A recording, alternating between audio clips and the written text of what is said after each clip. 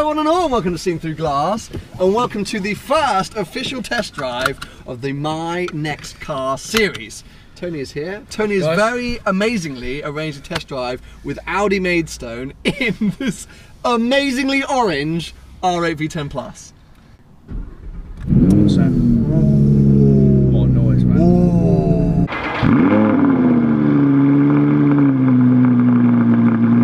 Oh, that sounds good. Oh, it's nice in here, isn't it? We've got all the equipment. This car is so orange. Right, yes, R8 V10 Plus. If you saw last week's episode, the first episode of this series, we both agreed that the V10 Plus was going to have to be the first car that we test. Not only have I been keeping a close eye on them since they got launched, because I think they look awesome. Tony used to own one, so you can do some good advice. And as we saw last week, you can pick up these cars for ridiculously good money these days. You can, yeah. This particular car, you can't. This is 140 grand, something like that. So this is a fully kitted out, fully loaded, very brand new car. But in all of these test drives that we're going to be doing, we're not necessarily test driving that exact car to buy. We're testing the model. The model, there we go. So for today, yeah, lucky you're here. Today we are testing the R8 V10 Plus. We're not necessarily considering buying this exact one. But anyway, enough boring talk. Let's go for a drive in the R8. Woo!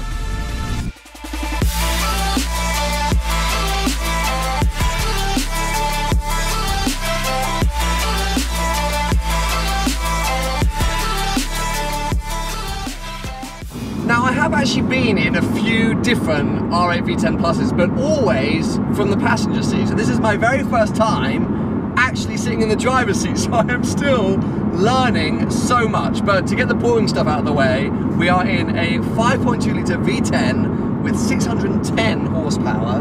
0 to 60 is a strange one, because Audi claim it's above 3 seconds, but this car has regularly been tested to do it below 3 seconds. So all I can say about that is it's very bloody quick. And yes, Tony used to own one of these cars not so long ago. How long ago did you have one?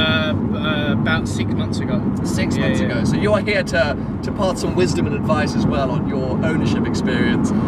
All I say, at the minute we're cruising around in comfort. I'm in comfort mode. I can put sports exhaust on. I think that's probably essential. But it's so nice being in it. It's so familiar to the TTRS that we drove a few weeks ago. We've got this virtual cockpit, very minimalistic designs in terms of the sort of layout, buttons, these kind of cool aircon buttons that all look super futuristic. But apart from that, there's not much going on except the bright orange paintwork of this particular car. One thing which I love, which I think if I was to get a V10 Plus, I'd want is these seats with the comfort seats. Oh, but no, but the stitching. Yeah, well, mine had the big Recaros. They were a bit uncomfortable. A bit too intense. Yeah, like you couldn't adjust the back. You could only adjust the front. In this car we got fully electronic. But I just love the. Is it hexagonal stitching? Diamond stitching. Diamond stitch. Diamond stitch. That is very, very cool. But as we know, this is quite a fully loaded car, so I'm not going to get too carried away with bits inside. But as I say, I think the diamond stitching would be almost a must for me. Apart from that, everything else is sort of familiar because it's kind of Audi. There's nothing too new apart from the layout. Quite small gear paddles. I don't like that, do you? Don't like that. I like big. But the reason we're in this car is because, as we saw last week, you can now pick up these V10 Pluses for like 115, 120 grand, which is mental. And that is approaching towards the top end of my budget. Good value for money, though. But value for money, because it's just so usable. Like, I know it's like a really cliched thing to say that the R8 is an everyday supercar, the most usable supercar. But it is. But it is. Like, that's what it is. That's the reason people say it, because right now we're on the motorway. It is a grim, rainy, crap UK day, and we are just cruising along in total comfort. And I doubt there would ever be like a blip or an issue. I mean, touch wood. It's not going to go wrong. Yeah, it feels super reliable. And apart from the absolutely horrendous front boot, which is the size of a small human's bathroom. Shoebox. Yeah, shoebox. Yeah. It really it's got everything else that you could possibly need in it. We've got the Bang & Olufsen sound system in here again. Something I'd probably want a must on a car. Yeah, I think would be good. Yeah. But apart from that, and I assume most kit you get standard. We've got cruise control in here. Yeah. But let's face it, when we're talking about the R8 and really any supercar, we're really talking about performance, because as nice as this is, the ability to cruise and use on a daily basis, all we really care about is how fast it goes. Yeah, so let's come out of comfort mode. We can use this drive select button on the steering wheel. It's better. Go into dynamic immediately. So, the exhaust is like an angry dog. Oh my god, the exhaust! Like the V10 sound is definitely like one of the most iconic sounds from a car. And since the Huracan and the R8 have this same crackly exhaust and big, loud, shouty soundtrack, oh, it's yeah. Don't kill me, Sam. First little acceleration, because yeah, as I say, even though Audi, we reckon it's 3.1. That's what Audi say, claimed figures for the V10 Plus. But as I say, there were so many videos on YouTube of this car being road tested and doing 0 to 60 in like 2.5, 2.6, you know, on par with Huracans. So yeah, when I owned mine, I thought it was definitely an under 3 second car. Yeah. It's awesome. Well, hopefully we're about to find out if that's true. Okay. I'm strapped. No racing harnesses, I'm afraid. I'm going to go into manual as well. I've texted my wife and said I might not come home. Up. Yeah, if you don't hear from me for a few hours. I'm in a tree. The grip as well, and it's raining. It's wet. God, man.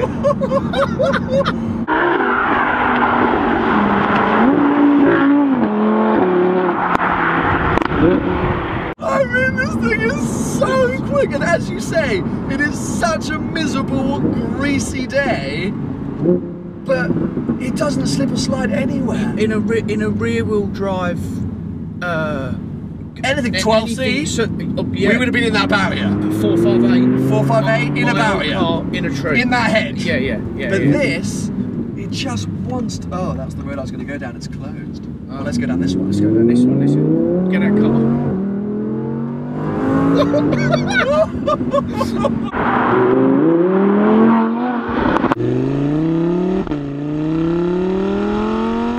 Oh, when it picked up there, something happened, didn't it? It was just like, it's going to take off. It's hyper speed, and that soundtrack. And I forgot how fast it is. Okay, second gear, 30 miles an hour. Ready?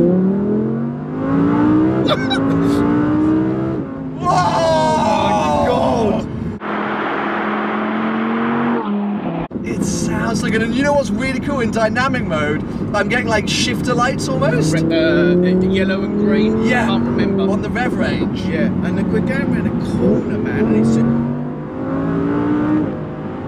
Oh my god! Oh my god! And the brakes are so on it from here as well. Like you're getting a lot more feel than me. Oh, I'm just getting thrown around. How is it from the passenger seat, Tony? I'm not sure. I just want to keep downshifting. Oh, I love that noise.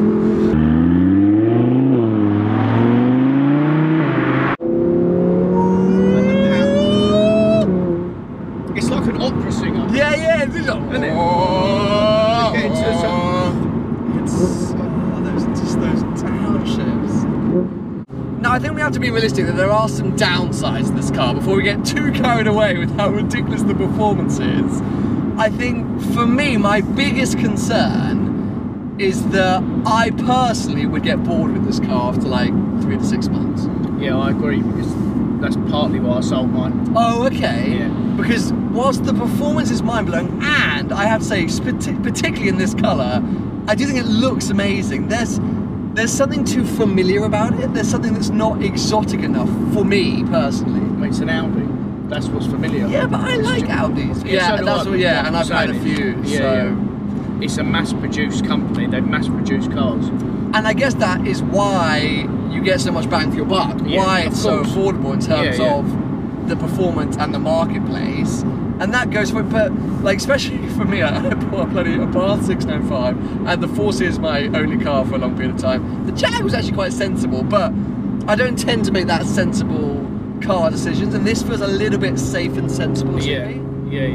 As much fun as it is, I'm nervous that in 6 months I'll be like, what's next? Yeah, what are we doing? Yeah. Whilst I think if, you know, some of the other cars that we've been discussing, whether that is, you know, F430s, 12Cs, V12 Vantages, whatever, I think I would be like, oh my God! They're all a little bit more exclusive. Yeah, it's a bit more exciting, something I've never had. Yeah, these would compete with like a 911 Turbo, and they're both, although you'd have this over the 911 Turbo. I think so. Yeah, 100% you would. They are a bit bland inside. Yeah, I mean the soundtrack, don't get me wrong, don't get us wrong, please, because it's a proper car. It's a supercar, it's a full-on proper supercar that sounds amazing. Oh, here he is, just pulling out on a roundabout, and I'm in a bright orange R8. How could you not see me? And you're never going to get bored of that noise. Never going to get bored of that noise or the speed of it.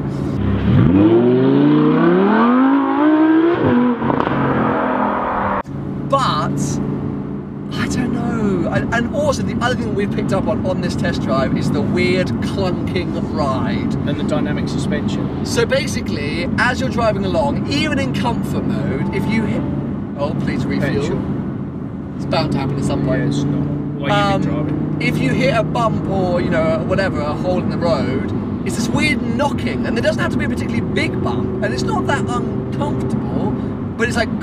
It's like a ball joint's gone or something. Yeah, it's a weird. But you said that is apparently just design faults. Characteristics of the car.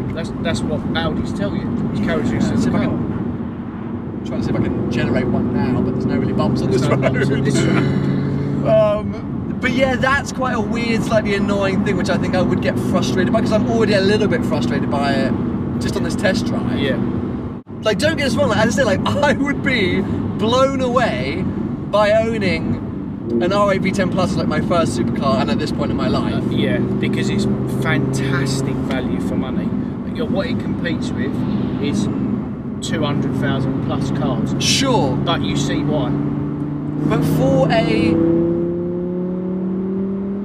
Sorry, I just got carried away by the noise. For a well-spec, low-mileage one, we're looking at the top end of my budget, right? We're looking at maybe like 125, 130. I know we saw that one at 115 at Romans, but it wasn't right. It didn't have the right wheels. It didn't have anything really inside it. Wrong seats. Like lots of that I didn't really want. So do I? If I'm really stretching, is an R8 what I really want to stretch for? Is it?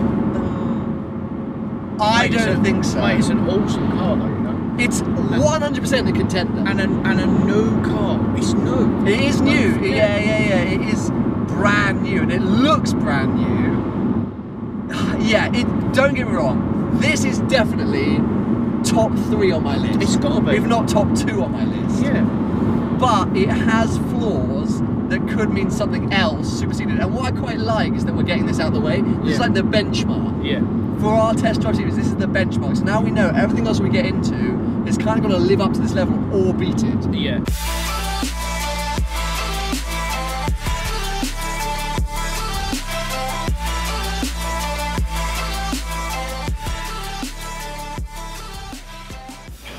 We've now come inside Maidstone Audi, and we're whispering because we're sat in the corner of the showroom and I don't want to ruin everyone else's day, but we couldn't have picked a worse day to test drive a supercar. Pouring rain. It was just like the most miserable day, but that R8 was incredible despite the weather.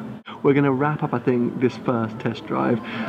Such a shame that the weather was so bad. It does make filming incredibly difficult. But anyway, next test drive I think will be going live on Wednesday, and then another one on Sunday. So make sure you are subscribed for all the test drives still to come. The decision-making process is still definitely wide open. I hope you guys have enjoyed it. Give it a thumbs up if you have. And as I say, make sure you subscribe for plenty more videos to come.